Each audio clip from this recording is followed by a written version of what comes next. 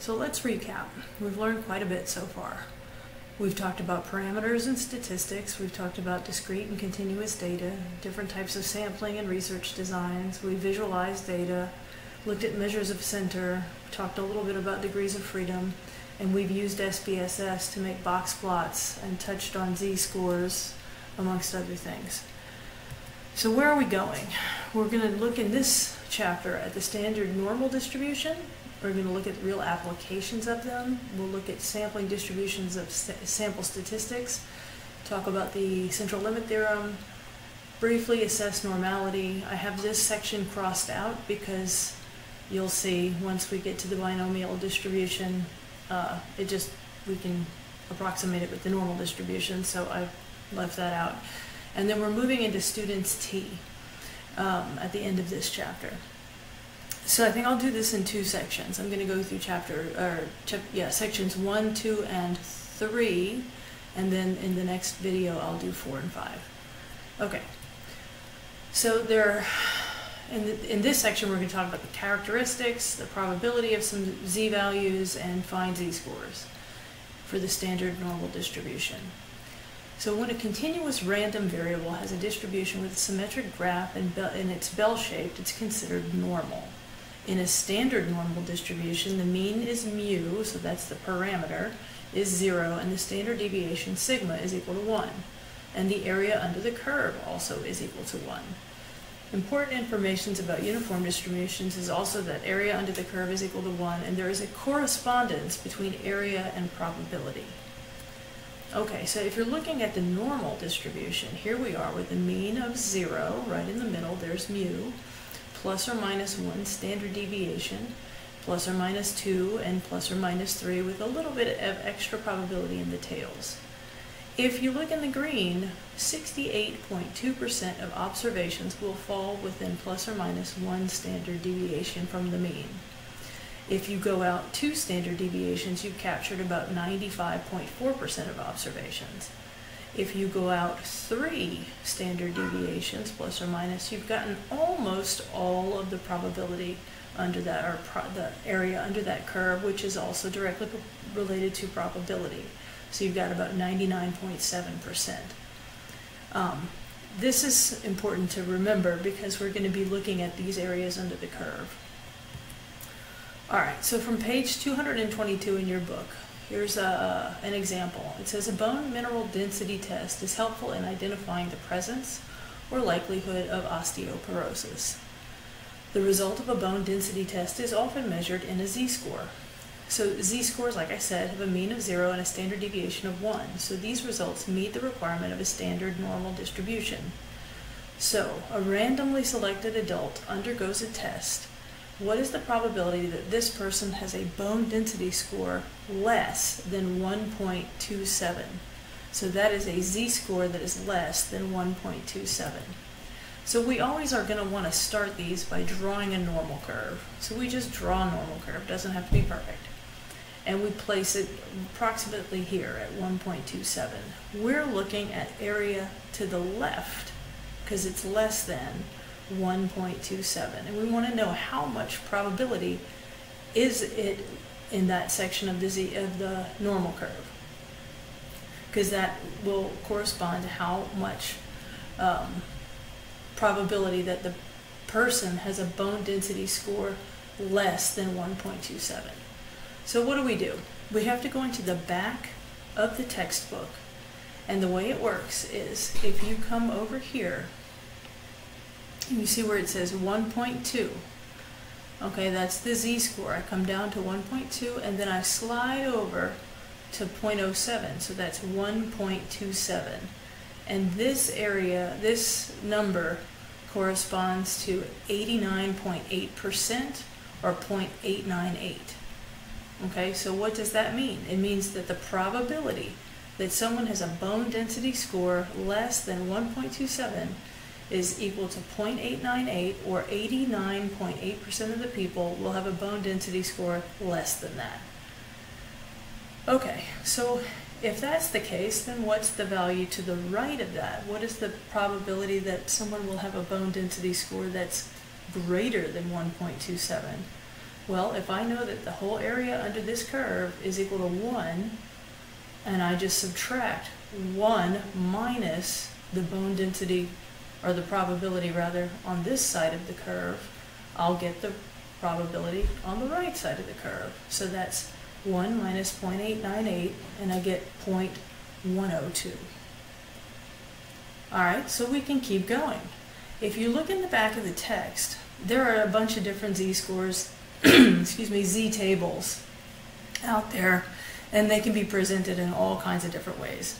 The way this textbook presents it is it just gives you the probability to the left. Okay, so you're looking always to the left. But look at this. I want to know what's the probability between -1 and -2.5. There's this little piece that I don't care about, and then all this piece that I don't care about. I just want what's between here and here.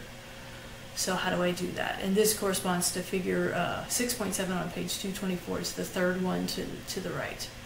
Alright, so what do? I'm going to go and I'm going to look up the area to the left of 2.5, and I get this bit. Okay, to the left of 2.5, that's 0.0062. And then I can look to the area to the left of -1, and I get 0.1587. So to find the area here is I'm going to take this little piece away from all of this distance. So that's, to find the region in between, we subtract the area to the left of -2.5, which is 0.0062, from the area to the left of -1. So I do this calculation and I get 0.1528. Okay? We can do that till the cows come home. But what we're going to do eventually is we're going to move into having the computer do it for us. Tables that show the area under the curve are fine, but nobody carries z-tables with them around in life. So we're going to use software to calculate these probabilities. Rule of thumb for significant values. Remember back a couple of PowerPoints ago, we saw something similar to this. We had the area, the orange area in the middle, and look, it's between 2 standard deviations. Those are not significant values. But when we get to beyond 2 standard deviations, we have significantly high or significantly low values. We can see that z-scores that are above and below negative or plus or minus 2 standard deviations are considered significant. And why do we care? So these are z-scores that above which or below which 5% of the probability lies. It can be in one tail or in both tails. So let's look at this. We've got a normal curve, right? And we've got 95% of the observations in this region, non-critical region. 95% are here, then that means 5% are here. The z-score to find that critical value is -1.645, beyond which anything that's found over to the left here would be considered significant. The probability at -1.645 is 0.05. So if I found a z-score of -2, I'm in the critical region and I am significant. If I find a z-score of -3.5, I'm way over here and I'm also in the critical region. If I find a z-score of 0.98, I'm over here, I'm in the non-critical region. If I find a z-score of +3, I'm in the critical region here, but if I'm only looking at this direction, then it doesn't count. Okay?